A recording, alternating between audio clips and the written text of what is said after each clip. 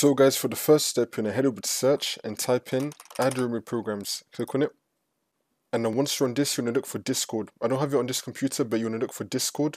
Now once you find Discord, you're going to click on the three dots, click on uninstall, and then you're going to uninstall Discord. We're going to install it again, by the way, so don't worry. And now for the second step, you're going to head over to search and type in File Explorer Options. Click on it. And now once you're on this, you're going to click on View. And now you're going to select Show Hidden Files, Folders, and Drives. And then click on OK. Now you want to head over to search again and type in File Explorer. Click on it.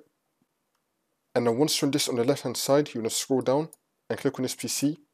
Now you want to click on the drive that has Windows installed on it. It's going to have the Windows logo on it. That's how you know it's the correct one.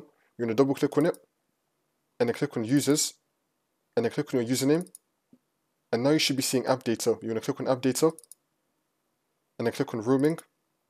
Now you should have a folder called Discord. You want to delete this folder. And now for the next step, you want to head over to search and type in services, click on it. And then once you're on this, you want to click on any service one time and then click on Q on your keyboard, which will then take us to quality Windows audio video experience. If you're not here, you want to scroll up a bit and then see if you can find it. Quality Windows audio video experience, you want to double click on it. And then once we're here, you want to change your startup type to automatic and then click on start, which will then make the service status running, and then click on OK. And then once you do that, you just want to restart your computer.